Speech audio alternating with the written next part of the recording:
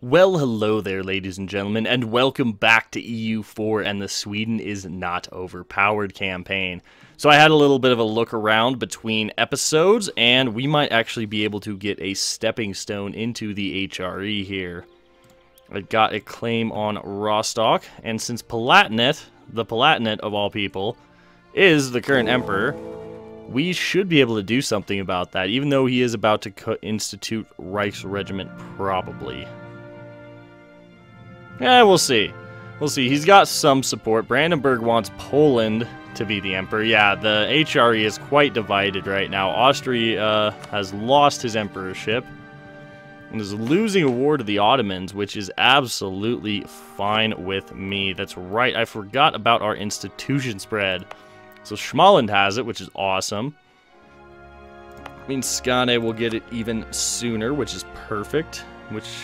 1478, that's not bad.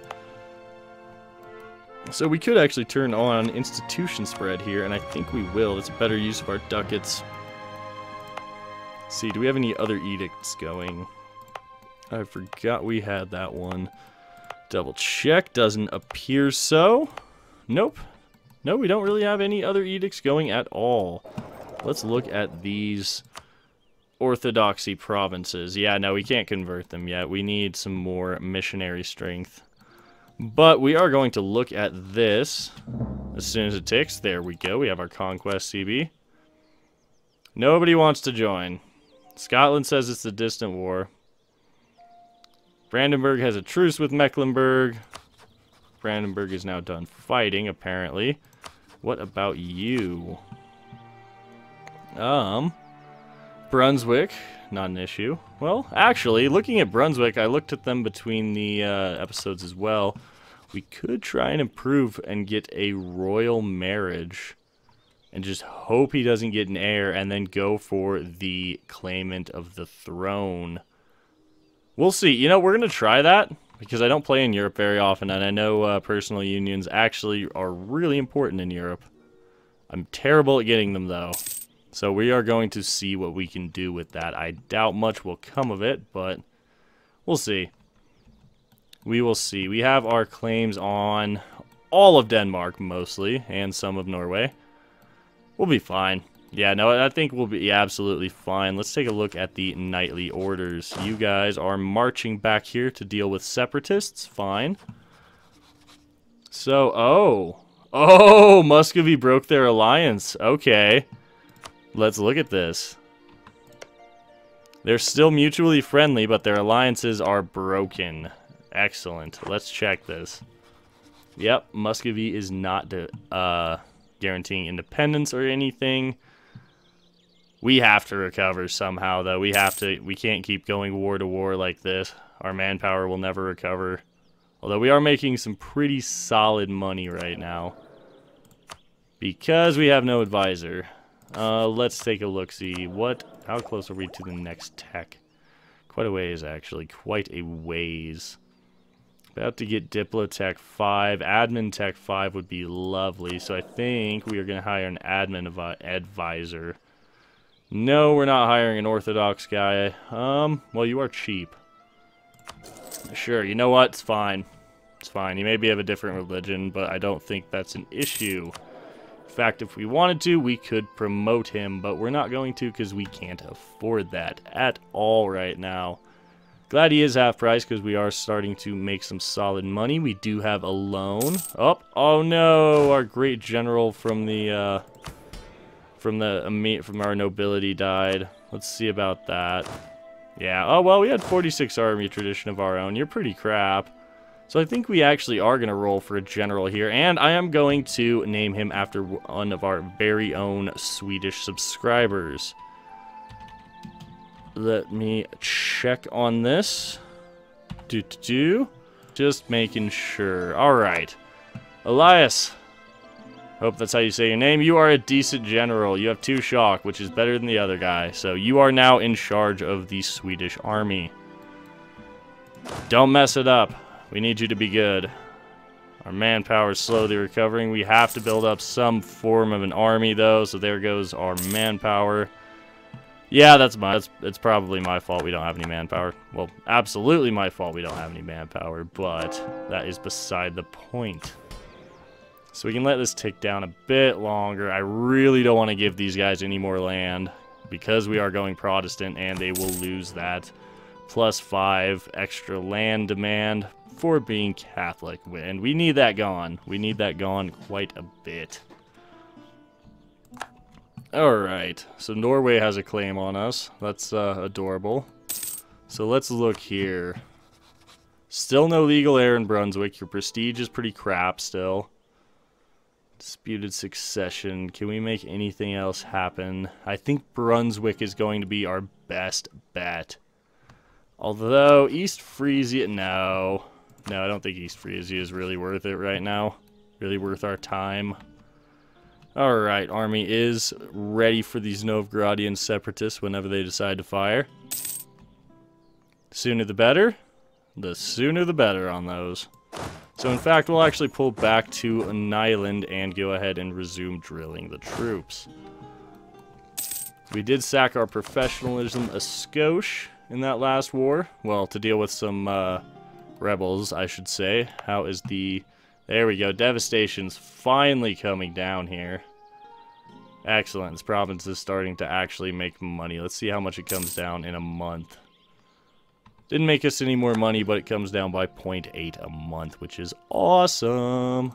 So, Muscovy, I am your only enemy, and Uzbek. Let us hope Uzbek can put up some form of resistance to the Muscovite aggression. Otherwise, they're going to come knocking. So let's look at Pomerania again. Keep an eye on Brunswick. Excuse me, I was going to say Brandenburg. So if we can improve enough, if we can improve our relations with Brunswick enough, we can claim the throne.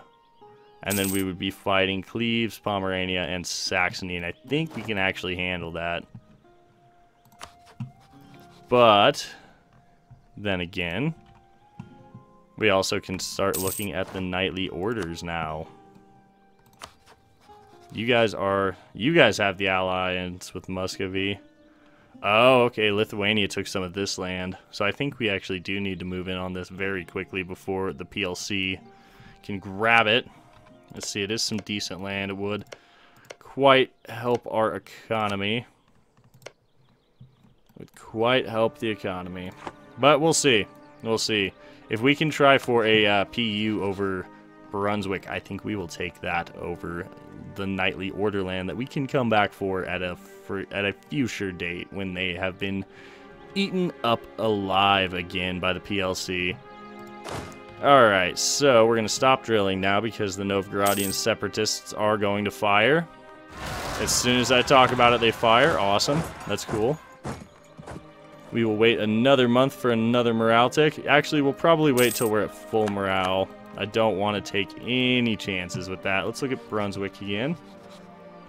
Oh, we're getting closer on that royal marriage. So we just got to keep improving relations and hope that he does not have an heir between now and then.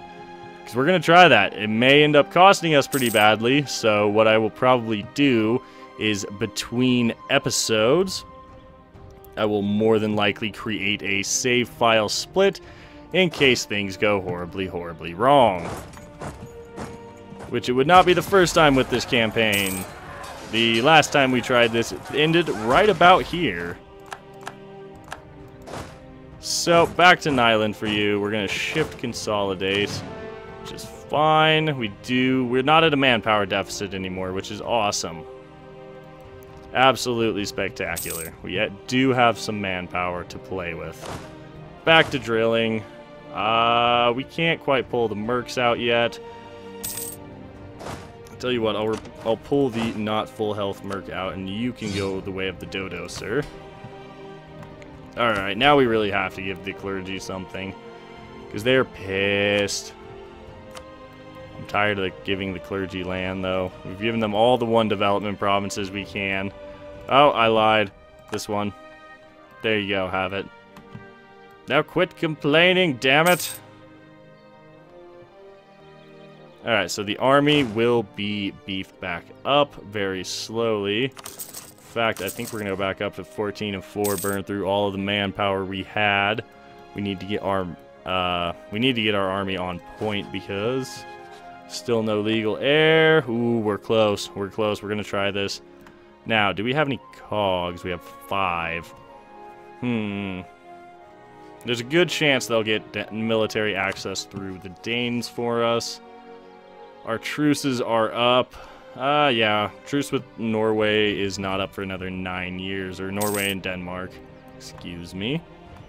So we'll keep replenishing on up, build this army back up to its full fighting potential, which we desperately need it to be. And I want to try and get some ideas in this episode. I would love it if we could get to Admin Tech 5, but it seems super unlikely. How's our heir? You are pretty solid. Oh, 325, yeah. You know what? This is fine. Eric, or Carl, you have done well-ish. Your traits are great, but, yeah, your monarch points are bad. So, go retire to Gotland and enjoy the good life. There we go. King Eric is now on the throne, and we actually get some monarch points. Oh, sweet Jesus, we get monarch points. There we go. So much better.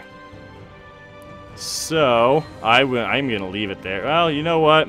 Let's pull it back for a balanced focus. 677. That is absolutely fine with me. That is absolutely fine. We are getting some monarch points finally. This is wonderful. Absolutely fine. So our manpower is coming back more and more. So Scotland wants a royal marriage. Let's hold on. Before we do anything, I'm checking all the diplomatic stuff. Okay, let's go ahead. Ooh, legitimacy. Oh, we'll take it. So we have a Scottish consort who's actually not half bad at all. 244, that's not bad at all. So let's keep an eye on this. I'm actually going to pull the army back from Nyland. I'm going to pull you all the way back to Schmaland, actually. I'm going to keep calling it that until someone corrects me. So if that's not how you say it, please correct me. Alright, there we go. Marriage with England. Our prestige is garbage, which means, actually, that's not good. We need to recover our prestige before we can claim the throne. You know, it'll be fine. It'll be fine. I don't like this, but I want that army professionalism. I think it'll be absolutely fine. So our devastation here is gone. We're going to go ahead and do that. Brandenburg wants a marriage. That's fine. Go ahead and continue to check disputed succession. Bosnia, I don't think we're going to be able to do anything. Recall our diplomat. You know, I actually don't really like being out on that island, so we're going to pull back to Gionge, actually, behind a fort, and continue to drill. I kind of balls this up because the prestige thing. So I think we'll be okay, though, as far as prestige goes. I think we'll be absolutely fine. Now let's get a claim on Wismar. So, threaten war for Wismar? You would consider it. Interesting. You. Threaten war for Straussland? No. Ooh, Denmark has allied Pomerania, which is fine, though, because during that war, we can use that to break Pomerania up with his other allies, which are Mecklenburg and Brunswick. So we're going to keep an eye on this for sure.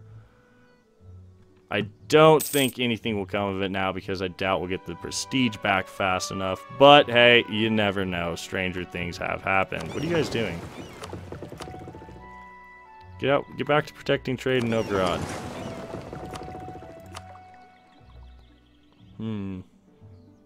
Lubeck makes us quite a bit of money, actually.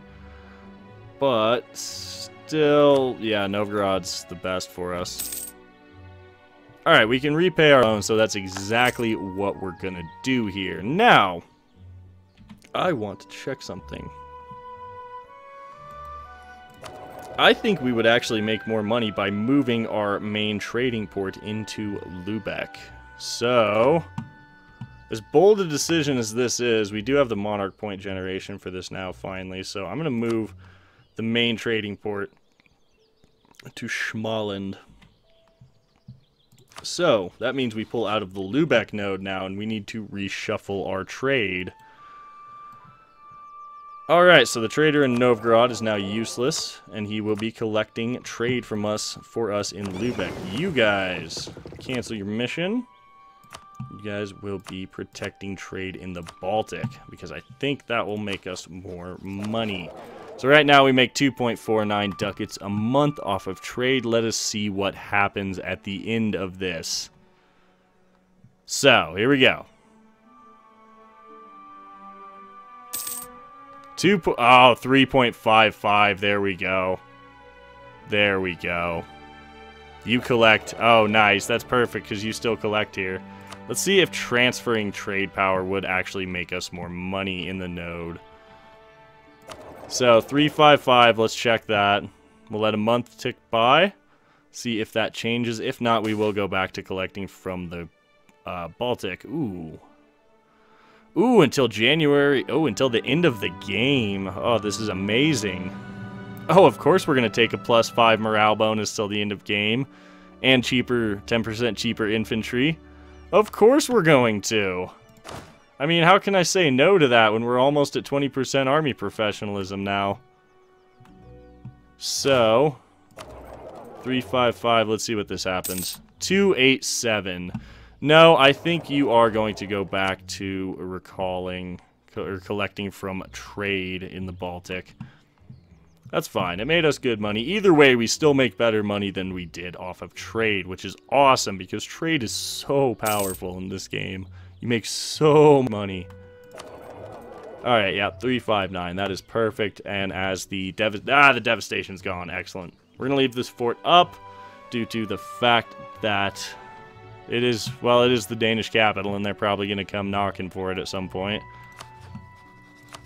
So, I don't think we can take on these little miners of Mecklenburg. Let's see, anything changed for Wismar? Nope. I need to, let us look around a little bit. So, Poland has gone ahead and declared Muscovy an enemy. I think we're going to have to focus on killing Muscovy first. So, to that end, how a Polish alliance? Let's see, what other rivals does Poland have?